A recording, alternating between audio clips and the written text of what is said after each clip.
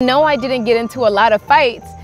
Goodness knows I wanted to get into fights, but I also knew where my strengths lie, and it was not in throwing them hands, okay? Hey guys, thanks for tuning into another episode of JOYrney To Purpose with me, Lasan. And this week we are continuing with our theme and conversation about learning, living, and loving as we dive into talking about how your word creates your world of possibilities. This week we're going to be having a super juicy conversation because let me tell you, everything begins with the word. And I don't want to get too much into it right now because this is something that I could go on and on and on about. So instead of talking about it, let's just be about it, okay? It's time to get into the conversation. This conversation was inspired by that phrase, sticks and stones. Do y'all know that saying? Sticks and stones may break my bones, but words could never hurt me. Now, for those of you who may not know that common phrase, odds are you probably weren't teased a lot as a child. But I, my friend, was, okay? I got teased so much when I was younger for being a dark-skinned girl, like a really, really dark-skinned girl, for being a first-generation American. So I got teased horribly and called names like African booty scratcher, black diamond, tar baby, and all the other horrible things that kids can do sometimes when you're younger. And in addition to this, I was a little bit on the big bone side in my younger days, and so I got teased a lot. And so that phrase, sticks and stones may break my bones, but words can never hurt me, was one that a lot of my teachers and a lot of adults instilled in me. And no, I didn't get into a lot of fights. Goodness knows I wanted to get into fights, but I also knew where my strengths lie, and it was not in throwing them hands, okay? So I used the phrase to empower myself. But now as I'm looking back as an adult, we all know that sticks and stones is a load of bull, okay? Because sticks and stones may break your bones, but words definitely hurt people. And even worse is that sticks and stones may create like physical hurt, but the words that are used to hurt people have way longer lasting effects. As the bruises may not be visible, but they last a lifetime. They may not hurt you with the impact, the physical impact, but I'll tell you a couple of things that they definitely will do that some of these adults may not have considered, okay? Words may send you to therapy. Words may keep you in bad relationships where you're afraid to establish boundaries because you are afraid of not being loved. Words may have you second guessing who you are, the value that you bring to any table, and the purpose that you were created for. And what's more is that words will have you doing a whole lot of self-development and improvement work in your 30s, okay? Trying to make sure that you are not passing down the same hurt and trauma that you yourself have ingested since you were a child. Words most definitely have the power to hurt you. How many of you as adults can relate to carrying words that were said towards you and now trying to break yourself from the mental hold and the effects that those words may have had on you? As a child, the words that are spoken of you, towards you, or at you have the ability to create your identity. We build our identity based on the things that we're told about ourselves and the way that people perceive who we are. And if you hear something enough times, you then begin to believe it.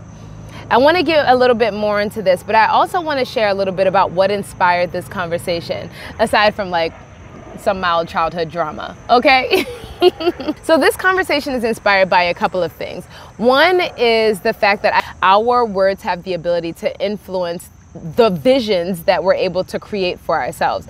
But two, I was listening to a recent sermon by Jackie Hill Perry, who's an author, a speaker, a teacher of the Bible and the Word, and she's also a mom of now almost 4 children. She's a really wonderful influence. But I was listening to a sermon of hers on YouTube about the power of words, and I just found myself giving like poetry snaps, like, yes, Jackie, let them know, Jackie.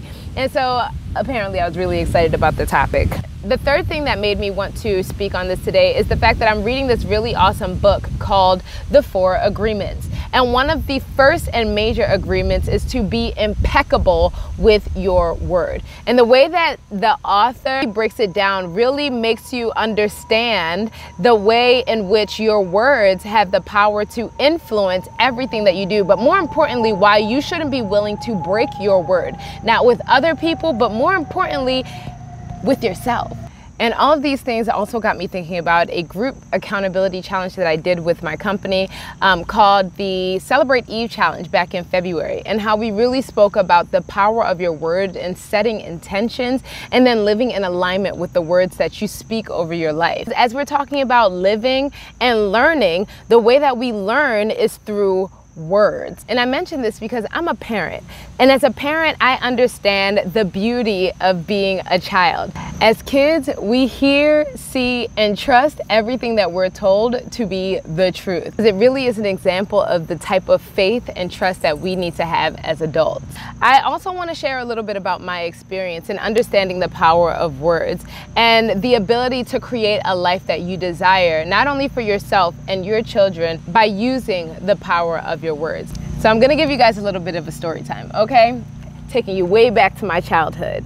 It comes as no secret that I am Nigerian American. My parents are from Nigeria, but I grew up in Baltimore, Maryland, and I was raised in a very traditional Nigerian home. And when I was younger, I almost feel weird saying this. It even makes me uncomfortable talking about it. But like when I was younger, my parents didn't understand the power of their words. There would be moments that my parents would be frustrated, and I understand this now as an adult looking back, but as a child, I really didn't understand, where they would say like really hurtful things or like speak very negatively, and they would say, when they would be angry, they would say things like, "Oh, shut up," or if I did something wrong, they'd be like, how could you be so stupid?" Or they would say things in Yoruba like olodo, which means idiot, or omoale, which is like calling someone a bastard.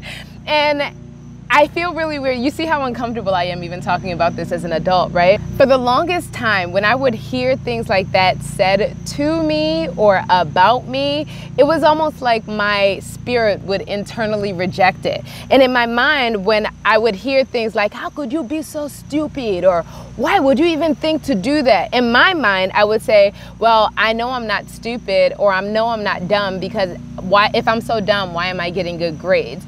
Or when they would say like, oh, lodo, whatever the thing is, again, calling someone an idiot. In my mind, I would think, well, if I'm such an idiot, why did I get a scholarship to go to this elite private school? Because I know I'm not dumb. I know that I'm really smart. And it's almost like every time I would hear these things about me, this like negative talk towards me, in my mind and in my spirit, I would state the opposite.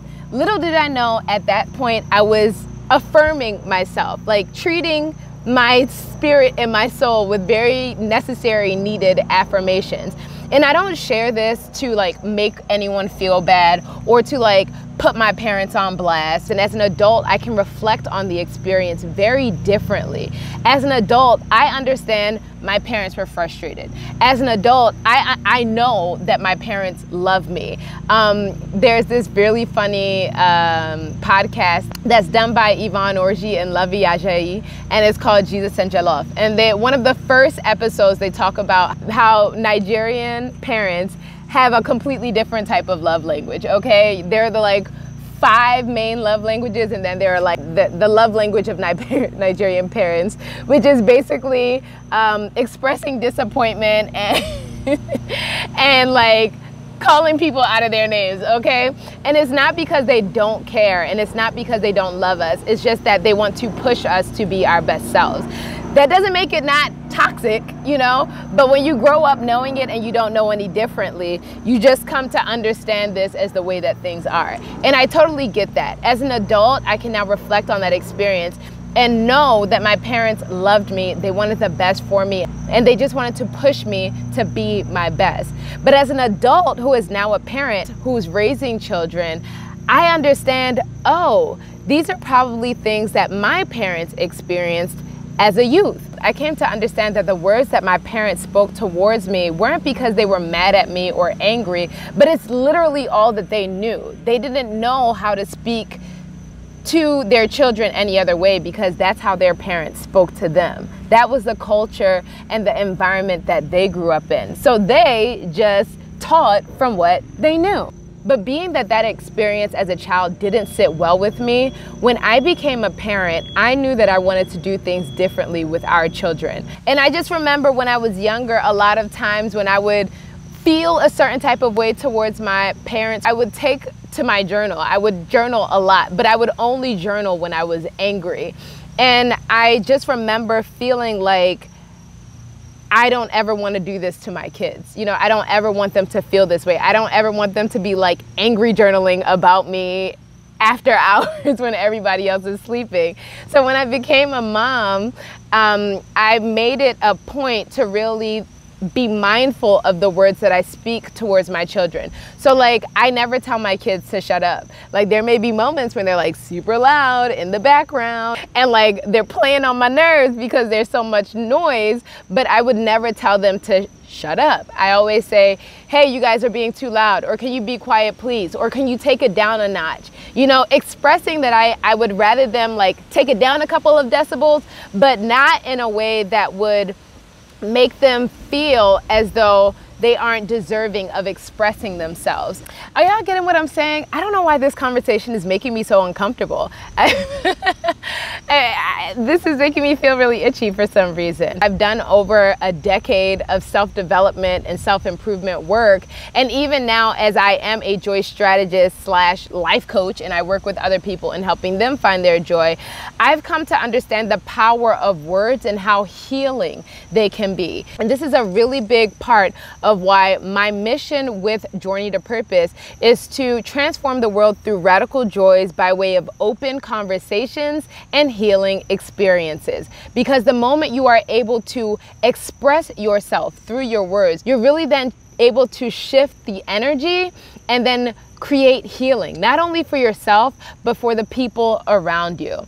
So I state this because as an adult, I've had conversations with my parents, talking to them about the ways that they spoke with me as a child and how it affected me, though they may not have realized it in the moment, because to them, their words were simply their words. Like, they had very big feelings and they just spoke them as they felt them.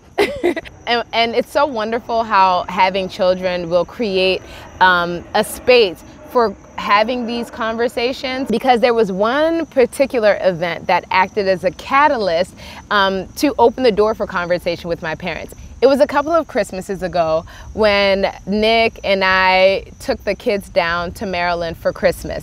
And there was one evening where Aria would not go to sleep. Like, she refused to go to sleep. She wanted to hang out with the adults because all of us, like my whole family, was downstairs in the living room and we were just talking and having a good time. And whenever we go to Baltimore, we always stay up late. Like, everybody just disrespects their bedtime.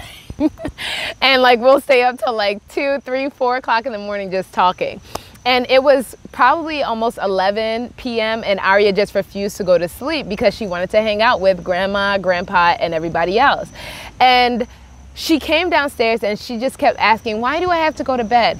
I don't want to go to bed, but I don't need to go to bed. But why do I have to go to bed? And to every question that she asked, I took the time to answer it. I actually chose to engage in a conversation with Aria about why she needed to go to sleep, the benefits of her going to sleep, and how much better she would feel by simply going to sleep. And at some point I was kind of like over having the conversations, and then Nick just went upstairs and spoke with Aria and tucked her in and stayed with her until she went to sleep. But after Nick came down, my father made a comment, and the comment was, you guys talk to these children too much.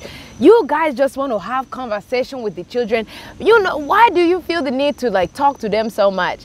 And that led to a conversation with my parents about how I felt as a child, where there would be moments where I would want to have a conversation, or there would be moments where I'd want to express myself, but I was never given that space. And this isn't a conversation that's unique to me and my Nigerian upbringing. I've had plenty of conversations with other adults from other cultures around the world, even Black Americans, where they talk about how in the households where they grew up, it was a matter of children being seen but never heard. You could be present, but you couldn't engage in the adults' conversation. You didn't talk back to your elders, and that's something that I instill in my children, because I don't believe that you should talk back to elders. I do believe that there is a level of respect that has to be had for the people who are older than you. But I also, as an adult, understand that a lot of times children are just having these conversations because they're curious. And the way that we learn is by asking questions. The way that we receive answers is by asking questions. And a lot of times I think about this even beyond the role of parents and children. Like, I think about, and this is me bringing it back to faith, but I think about us as children being children of God, you know, the Father, God, our Creator. Prayer is something that we're encouraged to do in having conversations with God, because God is a relational God. He wants to experience relationship in a way with us where we revere Him as our Father, where we fear Him as our Creator, with all of His omnipotence and all of His power. You know, there should be a level of fear that we have and reverence that we have and awe that we have towards Him. But at the same time, He also desires that we want to know Him more. That's the reason why He encourages us to read His Word, to learn more about Him. And if we have any questions, we're then able to ask Him those questions and put them before Him in the form of prayer. And then He begins to work in our minds, in our bodies, in our spirits, in our environments to answer our questions through the guidance of the Holy Spirit. And none of these are bad things. I am a firm believer that we are meant to ask questions. When the Bible talks about believers who have childlike faith being those who will enter the kingdom of heaven, I honestly believe it's because when you have childlike faith, you have childlike trust. When you are a child, you ask questions. When you are asking questions, you're admitting that you don't know everything and that you want to learn more about all of the things. None of these are bad things. And the moment we begin to experience this as adults, that's the moment that we really then lend ourselves to activating our joy, because there's a continual learning process, but we're also then able to embrace freedom. Because as adults, one thing I think we have really messed up in our minds is that we need to have all of the answers. And that is absolutely not true. It's not our job to have all of the answers. Only God can have all of the answers. Even with all of our learning, with all of our understanding, with all of our knowledge, we will never understand everything in its entirety. That's not our job, and it's not our business to know those things. God knows those things. So anytime we have a question, we are meant to ask Him, and in accordance with His desire for us to have an understanding of that thing, He will give us the answers in His way and in His time. I feel like I'm getting a little off topic here, so I'm gonna bring it back in. You see how excited I am about just curiosity. I love learning. And this is something that I believe that once we as adults get back to this position of understanding our need to be learning on a regular basis, it'll just make life a lot more joy-filled for a lot of people who aren't necessarily feeling the joy in their everyday living. So going back to this conversation that I had with my father, and my mom was there too, so then it became a conversation with the full family just about why Nicholas and I choose to have these conversations with our children. And it's really to let Aria and Jace know, and any future children that we may have, that we value their opinion, that we value their thoughts, that we value their presence, that their voice matters and it should be utilized, even if it's something where we don't necessarily agree with the way in which they're saying something. We'll let them know, but that doesn't mean that what they're saying isn't of importance. And the thing that happened next kind of blew my mind. As we were having this conversation with my father, he then began to share with me and my siblings a little bit about his experience growing up as a child. You know, he didn't necessarily agree with our approach initially, but the more he thought about it, he stated that he wished that he would have been able to have that type of relationship with his father growing up in Nigeria. And let me tell you what else came of that conversation. Healing, you know, and just understanding my father a little bit better. And my mother also shared some of her experiences too growing up in Nigeria, and kind of what framed her mindset and the way that she raised us. And it also brought me a lot of peace and understanding. It was never about me, though I kind of gathered this through the years of self-work that I've been doing, but understanding why my parents use certain words that they use, but also what their experience was that led them to parent me the way that they did. You know, it was a very healing experience for everyone that was involved. At the end of the conversation, it was like we had a whole family group hug. We ended it in prayer. It was beautiful. In a lot of ways, we all need therapy. We all need therapy, we all need conversation, and we all need to heal. And I don't know, man, at some point I'm pretty sure that our children will probably have some conversations about how we raised them, because it's all a work in progress. We're all a work in progress. I wanted to hop into some solutions for helping you really implement and activate the power of your words. Typically I put joy gems at the end, but I have joy gems that are directly correlated to some of the solutions that I'm going to be sharing with you guys. So I want to make sure that I give these to you in tandem. The first solution that I'm going to share with you guys today is to remember that words are the foundation of creation. Your words have the very power to create and manifest whatever it is that you desire. When you think about God and his ability to create the world, everything that God created began with a word. God used words to create the heavens, the earth, and everything that exist and that we see and know today.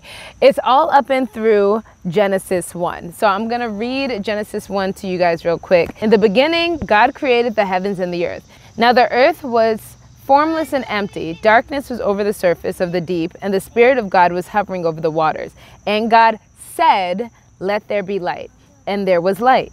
God saw that the light was good, and he separated the light from the darkness. God called the light day, and the darkness he called night. Then in verse 6 it says, "And God said, let there be an expanse between the waters to separate water from water.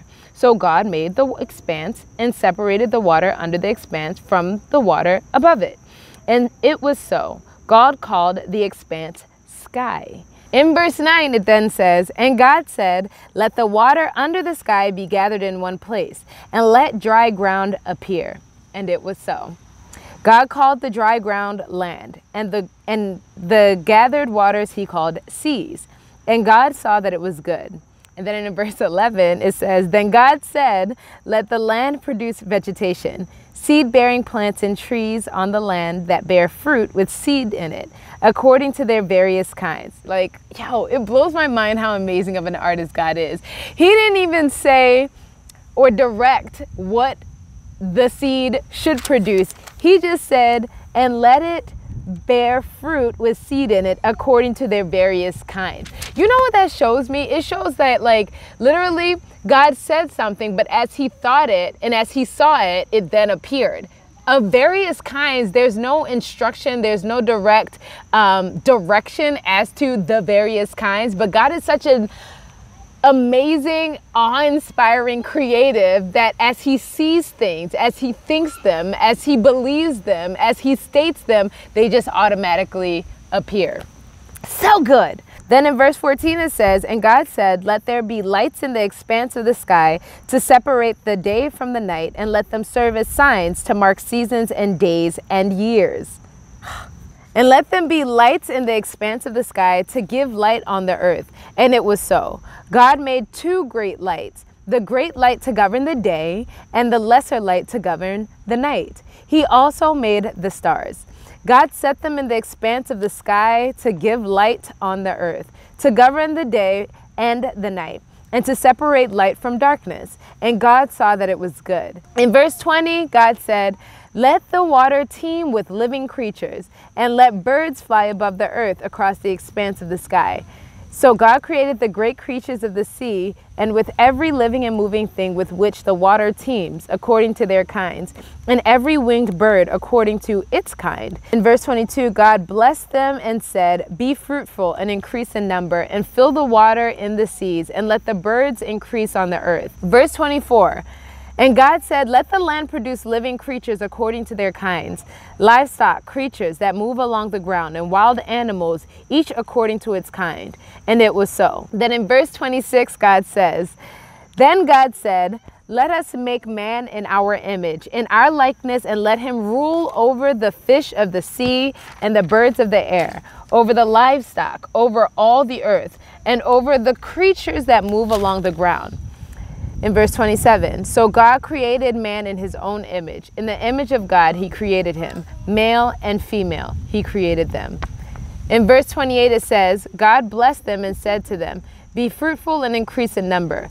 Fill the earth and subdue it. Rule over the fish of the sea and the birds of the air, and over every living creature that moves on the ground." Chapter 2, verse 2. By the seventh day, God had finished the work he had been doing. So on the seventh day, he rested from all his work. And God blessed the seventh day and made it holy, because on it he rested from all the work of creating that he had done. Y'all! Oh my gosh, there is so much that could be said about that one chapter alone, but I'm not going to focus on all of that. We see in chapter 1 and the very beginning of chapter 2 that by simply utilizing his words, and of course like his power and his breath and the spirit of all that he is, God was able to not only create the world, but everything in it. We also see that God created man in his image, which means that a lot of the things, a lot of the qualities, a lot of the traits that God possessed, he's also given us access to, also through Jesus. But hold on, I gotta take this kid to the bathroom real quick, and then I'll continue this conversation. We're back for a third time. We have been given the same power to create things with our own words. But we also need to rely on our faith to believe that the words that we are speaking actually carry the power that they hold, okay? In Hebrews 11:1, it talks a lot about faith. It says, now faith is being sure of what we hope for and certain of what we do not see. This is what the ancients were commended for. By faith, we understand that the universe was formed at God's command, so that what is seen was not made out of what was visible. And this is one of my favorite verses. If you guys have been following my journey, if you follow me on social media, if you have been following my vision boards, you know that Hebrews 11:1 was my anchor verse for last year, 2020. And so many amazing things came into my life as a result of trusting and believing this word, this scripture, and these words for what they are. Faith is being sure of what we hope for and certain of what we do not see. Like, do you understand the power in that? When you're certain of something, you have unwavering trust that what it is that you are speaking forth, or whatever it is that you are believing for, is actually going to happen. Or not even that it's going to happen, but it actually already exists. You just aren't aware of it. You just visibly don't have access to it at the moment. But that doesn't mean that it doesn't exist. And then in verse 3, it goes on to say, with support, by faith we understand that the universe was formed at God's command, so that what is seen was not made out of what was visible. Literally everything that we see right now was not a factor before God spoke it to existence. That is the power of words, to create the tangible out of what is intangible. Oh my gosh, I could go on talking about this forever, but I'm not going to. Solution number 2. The second solution I want to share with you guys is to understand that words carry a transfer of energy. Understanding that those same words that we experience as children carry energy that can follow us into adulthood. And it takes a lot of reprogramming and unlearning to leave that energy in the past. So the second solution is to think about your words as seeds, and understanding that they can plant and manifest whatever it is that you sow. But in the same way that you can plant detrimental and destructive words as seeds, you can also plant words of affirmation, words of love, words of empowerment. And whatever you plant is what you will grow in the garden that is your life. Speak those things about your life that you actually want to see. And I talk about vision all the time. I talk about manifesting visions all the time. But you do this by first creating the vision. Talk about the things that you want, not the things that you don't want. Are you mocking me? Joy gems that correlate with this message can be found in James 2 verses 14 and 17, where James says, "What good is it, my brothers, if a man claims to have faith but has no deeds? Can such faith save him? In the same way, faith by itself, if it is not accompanied by action, is dead." And a lot of times I think what happens is that a lot of people say that they believe things, but then they don't take actions that then support the words of their claimed faith. Let's just call it that. Because faith without works is dead. And our works as believers, as children of God, simply needs to be the act of obedience, moving in conjunction with the word of God and in alignment with what his spirit is calling us to do. Y'all get what I'm saying? Words carry a lot of power, but words without action sometimes just stay words. They have the ability to create a lot, but faith is something that creates action when you move in obedience. Oh gosh, I hope I'm not complicating things. The third solution that I want to share with you guys is to understand that your words influence your actions. I guess I'm getting to it anyway. And this is the reason why affirmations are so powerful. A lot of people do or say affirmations and they say the words, but they don't actually believe the words for what they are. But you really have to believe the words, trust the words, experience the words that you are affirming for yourself in order for them to create the action that you desire. So going back to this sticks and stones metaphor that I've been talking about all day, while you may not be the one throwing the sticks or the stones, understand that your words have the power to influence others to throw the sticks or the stones. But at the same time, you also have the power to influence others through your words, to tell them to put the sticks and the stones down. And it's for this reason that I believe that your words are some of the most influential things that you possess, because they inspire action. For me, it really comes down to this golden rule of treating other people the way that you would like to be treated.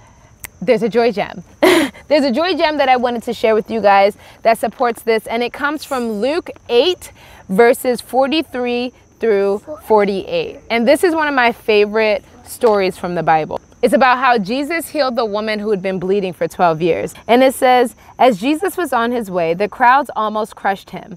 And a woman was there who had been subject to bleeding for 12 years, but no one could heal her. She came up behind him and touched the edge of his cloak, and immediately her bleeding stopped. Who touched me? Jesus asked. When they all denied it, Peter said, Master, the people are crowding and pressing against you. But Jesus said in verse 46, someone touched me. I know that power has gone from me. Then the woman, seeing that she could not go unnoticed, came trembling and fell at his feet. In the presence of all the people, she told why she had touched him, and now she had been instantly healed.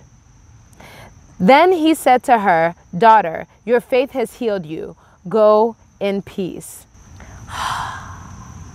Oh my goodness, y'all, this gets me so excited for so many reasons. But as many times as I've heard this scripture, it wasn't until this year that I really understood the gravity of what took place in that scenario. This woman that had been bleeding for 12 years spoke to herself. Those words that she spoke to herself created a thought. Her thought then led to the action of her reaching to touch the end of Jesus's garment. Jesus's disciples said to him, Master, anybody could have touched you. Jesus responded by saying, no, I felt energy leaving me.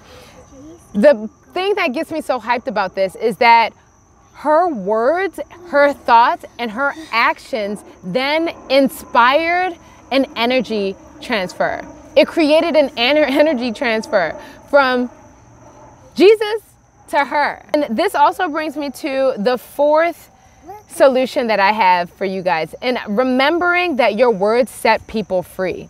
Your words can set people free. In the same way that they can keep you bound and trapped and limiting yourself and your beliefs, your words can also liberate not only yourself, but others.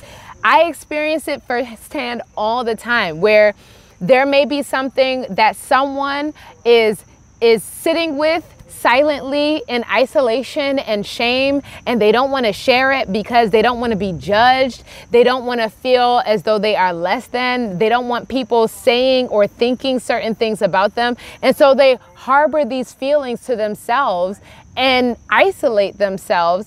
And the moment they're able to release that through conversation with someone else, that automatically sets them free.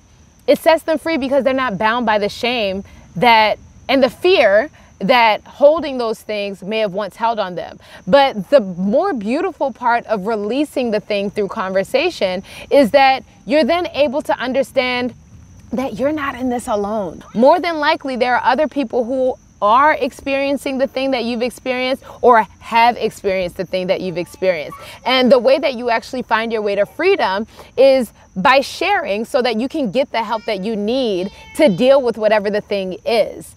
There's another verse, well, it's really all of James 3, and I started to kind of touch on this earlier, but it talks about how life and death are in the power of the tongue.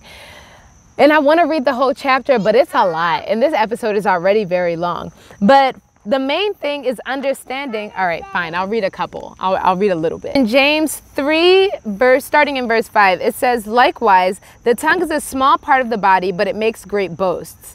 Consider what a great forest is set on fire by a small spark. The tongue also is a fire, a world of evil among the parts of the body.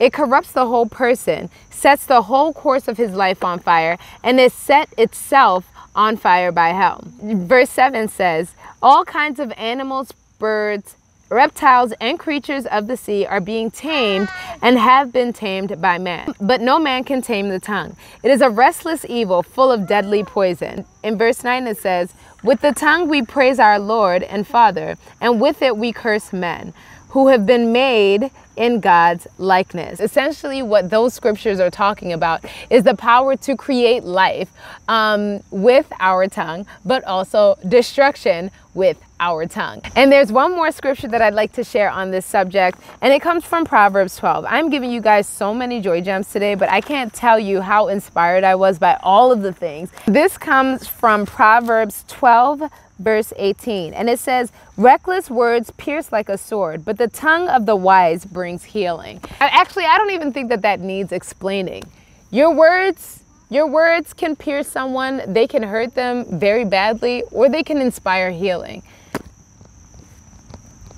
I mean, need I say more? But I will say one more thing. And this is the final solution that I'm going to share with you guys. And I think that it's pretty evident at this point. When you are looking for affirming words of life, even when you don't necessarily feel them yourself, look to the word. And by the word, I mean the Bible itself.